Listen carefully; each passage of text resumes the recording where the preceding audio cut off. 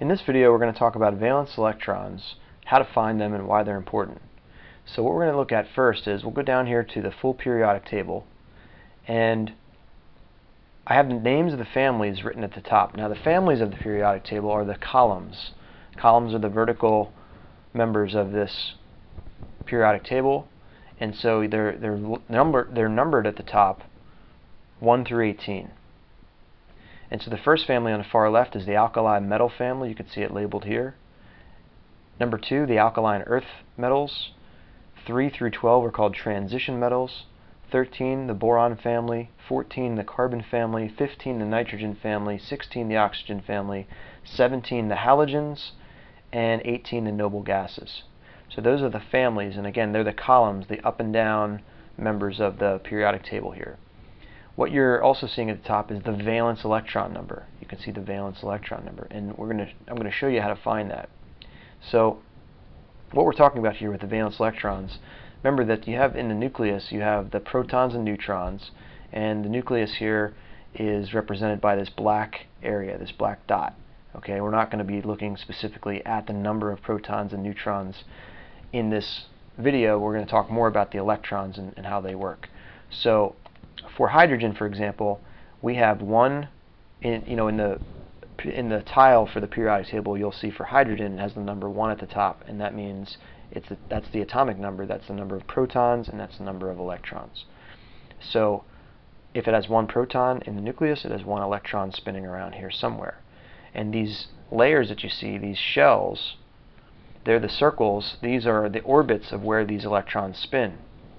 So there's some rules that you need to follow when you're thinking about these electrons and where they spin and the shell numbers. The first shell can only hold 2 electrons. So the first shell will hold up to a maximum of 2 electrons. So that means, as we look at helium, it has an atomic number of 2 protons and 2 electrons. 2 electrons spinning here. That means they would be spinning somewhere around here. It doesn't matter where I draw them on here, because in reality they're spinning so fast that you wouldn't even be able to see them. But that can only hold 2, so that means as you get to one element larger, one atom larger is lithium, then you're going to need to add a second ring. You can see the second shell is added here, and they're going to orbit in that shell. So the second shell, as you add the electrons, can only hold up to 8. And how that works out is, for lithium, for example, I have 1, 2, 3. 3 total electrons. The first shell is full. You want to fill from the inside out. And then on the second shell, I only have 1. Now these electrons that are on the outermost shell, hydrogen has 1, lithium has 1 on its outermost shell. Those are called valence electrons. So this term valence electrons at the title here, up at the title, they're going to be very important because they're going to tell you a little bit more about how the elements behave, how they're going to act, whether they're going to be calm or whether they're going to be explosive and very reactive. So as we're moving across this row, the rows are called periods of the periodic table. As we move across this row, you can see I have 2 shells, and what happens is as I move across here, let's do beryllium. Beryllium has 4 electrons. You're adding a valence electron each time. So with boron, you would have 3 valence electrons. 1, 2, 3, 4, 5 total.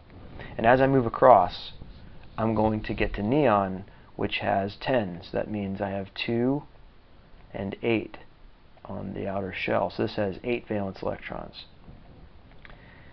And up here, that means that that shell is now full, according to my rule.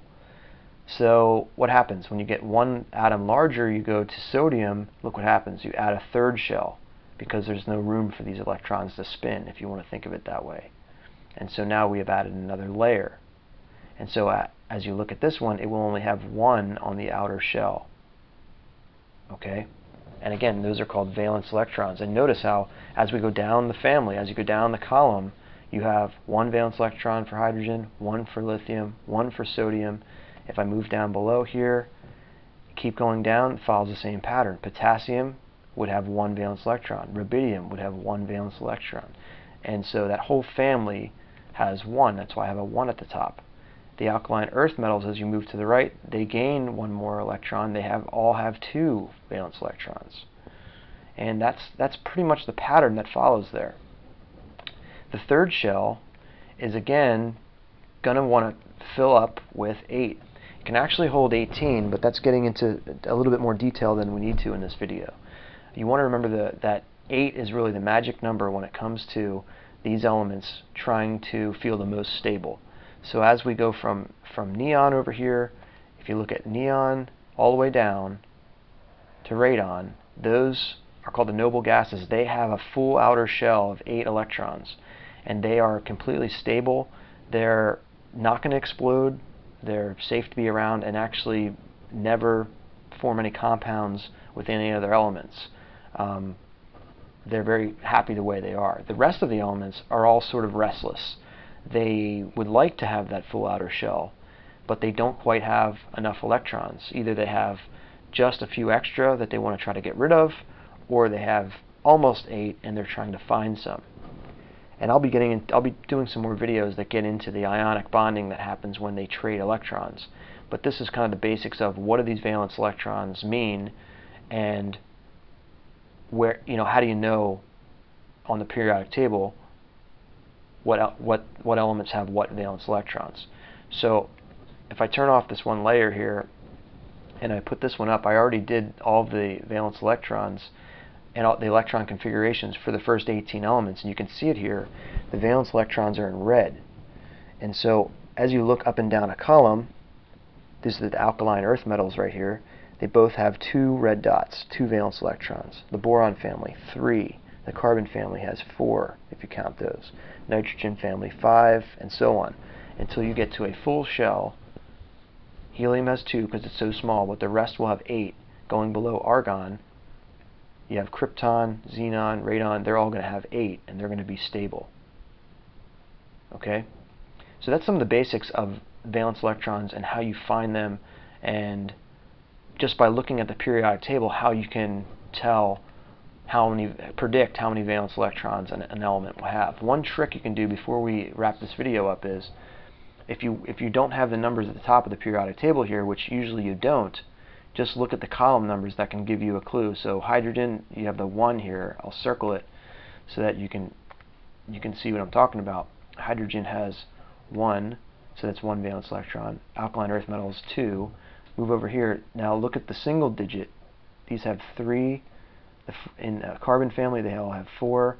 Nitrogen family, these all have 5 valence electrons, 6 valence electrons, 7 valence electrons for halogens. So notice how I circled the single digit. That can give you a reminder, a little trick to remind you of how many valence electrons they have. So I hope this video helped clear up some things about how these atoms work and the valence electrons work. I know it's a lot of information I tried to pack in this video. But leave me comments if you have any questions, and I'll try to get to it in the next video. So thanks for watching.